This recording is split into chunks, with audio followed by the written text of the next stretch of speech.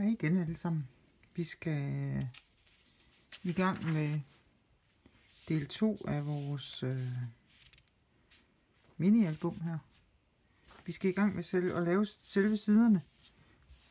Vi laver 6 sider i det her album. Og som jeg sagde i vores del 1, så skal vi bruge noget karton. Nu har jeg taget noget genbrugskarton her, fordi så er det nemt for jer at se. Der er 3 stykker i 12x12. Og så er der nogle almindelige A4. Jeg ved ikke lige, hvor mange vi skal bruge det, men 3 stykker i hvert fald.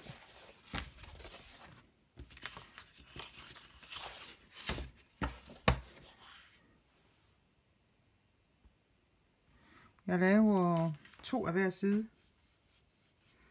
Jeg behøver ikke at lave dem ens, men nu laver jeg 2 i den her af hver af siderne. Til den første type side skal jeg bruge mit scoreboard. Og som sædvanligt så bruger jeg den her med en lille kugle på. Jeg ved ikke om den kan stille skarp på det, men her er den. Og de første sider her er meget simpelt. Man kan jo vælge i sin mini-album og have den samme type sider hele vejen igennem, eller man kan også med 2 forskellige, eller hvordan man nu vil have det. Jeg scorer den på midten hele vejen ned i 6. Så løfter jeg den op og vender den om og scorer ned igen, eller laver falser jeg den ned i den samme linje igen på den led. Så vender jeg den en kvart omgang sådan her, så jeg nu har der, hvor jeg har falset, det ligger der. Og så laver jeg den på 4. Og igen vender den om og laver den på 4. Vi skal bruge det her papir meget, så det er vigtigt, at den er sådan lige lidt velvillig. Dem laver jeg 2 af. Så igen en 12-12'er. Tager 6, altså på midten. Vender den om. Og i midten igen. Og så tager jeg den her. Og der tager jeg den i 4. Og vender den igen. Og i samme brille her med 4. Sådan. Det var de første 2 sider. Og siderne kommer til at se sådan her ud. Bukker den her, nu skal jeg lige finde mit fælles ben. Her var den. Sådan. Og så bukker jeg den midt på. Sådan der. Så får jeg en side sådan her. Der er en lomme her. Der er en lomme på den anden side. Og der bliver en lomme for oven. Men man bliver nødt til lige at arbejde lidt med det her, fordi det er et lidt hårdt punkt hernede, og skal bukke den i hjørnet der. Så man bliver nødt til lige at bukke den begge veje og false den godt, så der ikke sker det her papiret. Det. Sådan, så er den meget nemmere at få til at bukke. Ellers så får vi en revne hernede. Og det gør jeg med den anden også. Først bukker jeg den ene vej. Så bukker jeg den anden vej. Og igen. Og sådan her. Så har jeg en side igen. Der ser sådan her ud.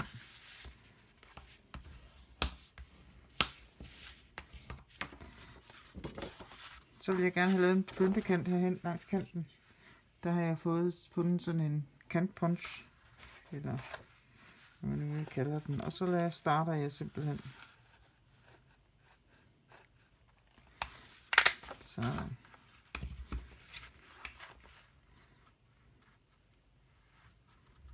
Så jeg skal lige herhen. Sådan.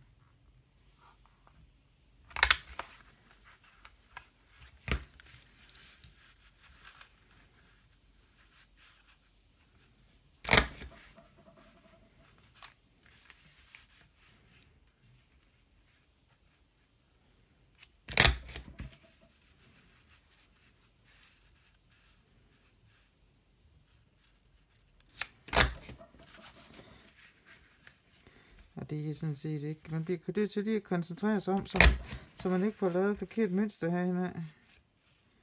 Det er lidt vigtigt lige, at det her bliver rigtigt, så det bliver pænt, ikke også? Så nogenlunde. Sådan. Så får jeg sådan en fin mønster herovre på tværs. Lidt vend den om. Sådan. Og det samme gør jeg med den anden. Jeg starter altid her i kanten. Nogle starter på midten. Det er sådan lidt... Det kan man selv bestemme sig til, hvad man synes, ikke? Det må man jo selv. Det ved ikke, hvad der er nemmest. Det her er nemmest for mig.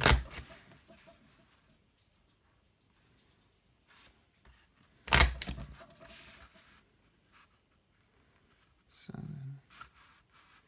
Jeg kan godt tage den takling ind.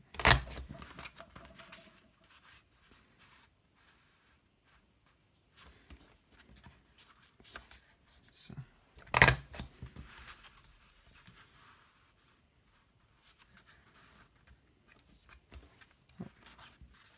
Jeg skal lige passe på, at jeg gør det rigtigt.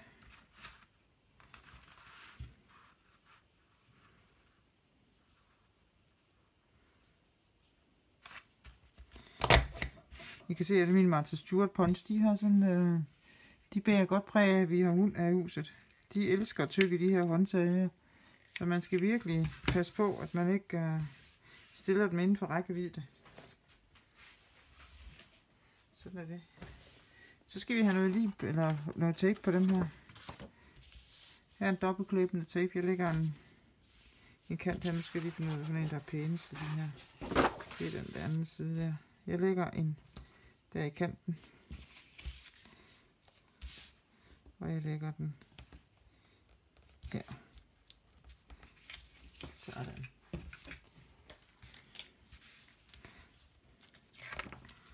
Så tager jeg den væk.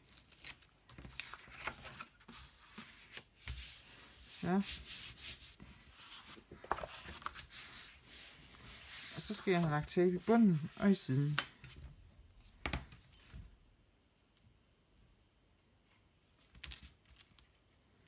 Sådan der.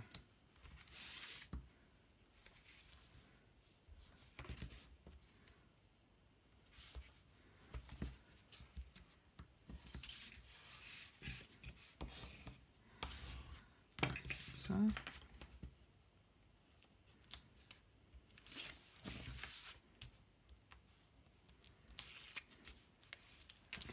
Og det var siden der.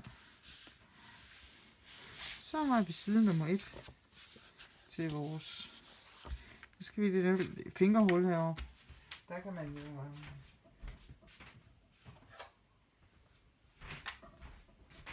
tage en lille punch her, eller man kan vælge at tage en dej, eller hvordan man nu er. Så jeg vælger den her og laver lige sådan et fingerhul. Det kommer altså ikke så nøje. Sådan. I kan se, at jeg laver det sådan lidt skævt fordi indbindingen kommer til at tage lidt af tid af det herude, så man skal kunne komme ind herude fra. Sådan der. Og så gør man det samme med den anden. Altså vi laver tape her i kanten her.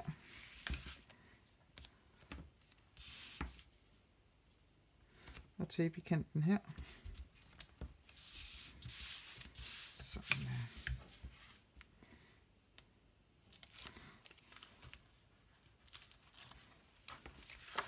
Og vi lægger dem her. Ja. Sådan en der. Så skal vi have tape der og der i kanten rundt.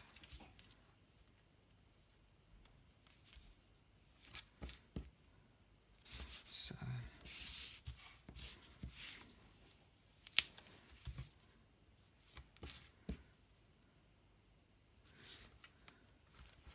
Så.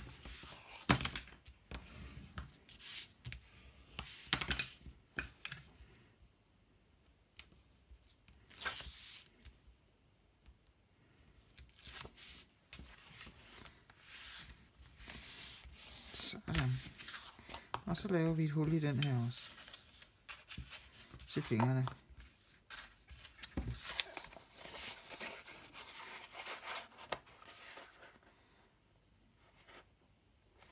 Sådan. Så har vi 2 sider her. Den sidste 12 skal jeg bruge til at lave en kuvert, som passer til siderne her. Og der skal jeg skære en tomme af, så den er, så den kun er 11 gange 11. Så jeg tager min skæremaskine, og så vælger jeg at skære den tomme af herude. Der. Og jeg vælger at skære, jeg vender det en kvart omgang. Og skære en tomme mere. Sådan der. Så har jeg den 11. Og så finder jeg mit punchboard her. Og der står der hernede ved 11, hvis man skal lave en konvolut, der passer til den, så skal den starte i 4 7/8 Og 4 7/8 det her. Lige tabt med før. Og så skal jeg have mit punch ud der, eller min palseben. Så jeg siger 4 7/8. Trykker jeg på punchen der. Sætter min, ligesom stikker den her ind i det hul, der er herinde. Og så kører vi ned langs kanten. Sådan her. Så vender jeg det en kvart omgang. Sørg for, at den der pil er uden for stregen her. Skal vi vende hovedet lidt. Sådan der. Trykker på punchen. Trykker ind i kanten. Og laver en streg. Vender en kvart. I kan se, der er sådan en streg i papiret der. Sørg for, at den er her uden for den dut. Lige over for stregen. Trykker ned. Og herude. Og det samme gør jeg her. Der. Og stregen. Puncher. Og kører ned i kanten. Sådan. Så kan man, der er nogen, der vælger, at de vil gerne have runde hjørner. Det kan man få heroppe. Jeg skal gerne have runde hjørner i kanterne her. Så er det sådan fint og ordentligt. Så.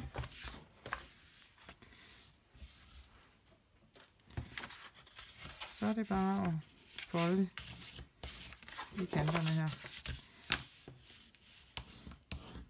Jeg har stadigvæk mit højt elskede bonefolder her. Og jeg folder den kant der også.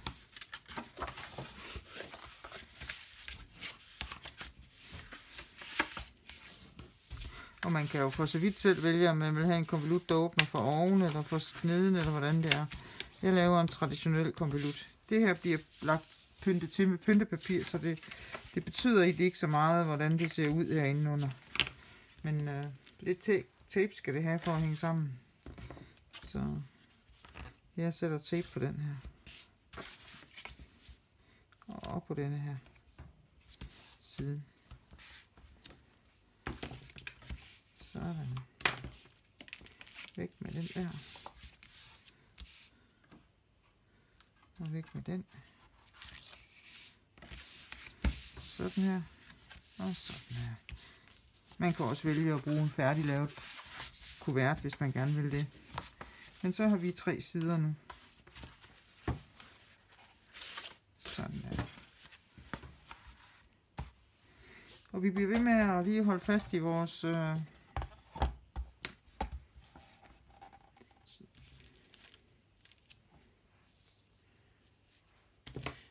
envelope punchboard, som de kalder det. Så nu skal vi ikke lave konvolut. Nu skal vi lave en filefolder side, altså en side, der ligner sådan et omslag. Så her kommer et stykke almindelig A4 papir. Man starter i den korte side, og så sætter man den i der, hvor der står 3,5 her. Ud til 3,5 på false. Og så trykker man her. Så kører man den baglæns igen, og så sørger man for, skal jeg prøve at se, om jeg kan få det løftet op, så man kan se det, at papiret sidder lige midt i den, i hullet her. Så får man lavet sådan en fin kant. Og for at få det til at ligne fejlfolder, så skal vi have skåret den kant af der. Så jeg tager lige mit skæremaskine og sørger for, at den passer ind i kanten. Det er faktisk nemmest at sætte sin kniv her, og så kører papiret ind, indtil den rammer kniven. Så ved man, at så er man der. Sådan der. For hvis man kan sætte sin kniv rigtigt, så er man. Sådan. Så sidder den sådan der. Så tager man sin anden side og folder den op. Ikke helt op til kanten, men op til den kant, vi lige har lavet her, hvor vi har skåret. Folder ned der.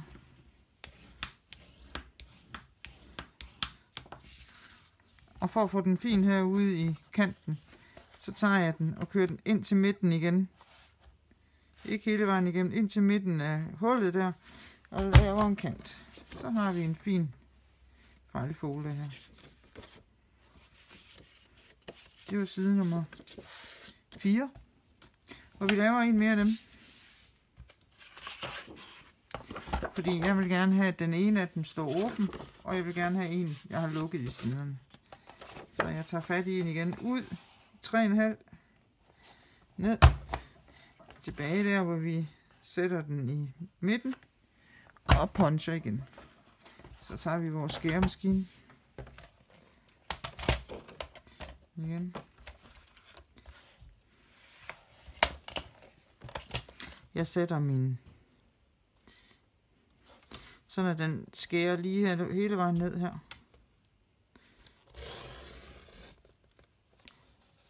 Sådan. Så får jeg sådan en fin kant over der. Kan I se det? Så tager jeg og bukker den op til midten.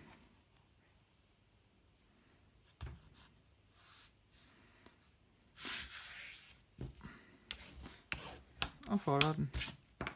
Og tager mit punchboard igen ind til midten her. Og laver en fin kant.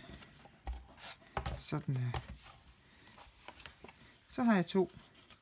Nu har jeg jo en, der vender den vej. Hvis jeg lige folder den her den anden vej rundt, whoopty, så har jeg en, der vender den anden vej. Så har jeg de 2.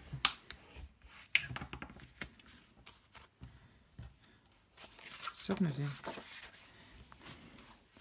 Det er jo side 4 og 5. Den sidste side, vi laver, det er bare dag 4, som jeg folder på midten.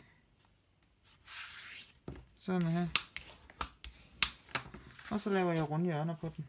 Jeg har min hjørneafrunder. Så. Og det er side nummer 6. Så har vi dem alle sammen her.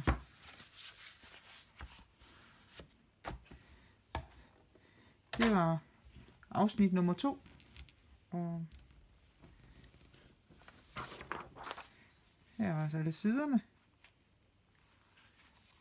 Jeg glæder mig til at se jer i afsnit nummer 3, som vil handle om at lave lommer og få siderne til at fungere og begynde at sætte lidt pynt på. Sådan der. Tak fordi I kiggede med. Hej hej.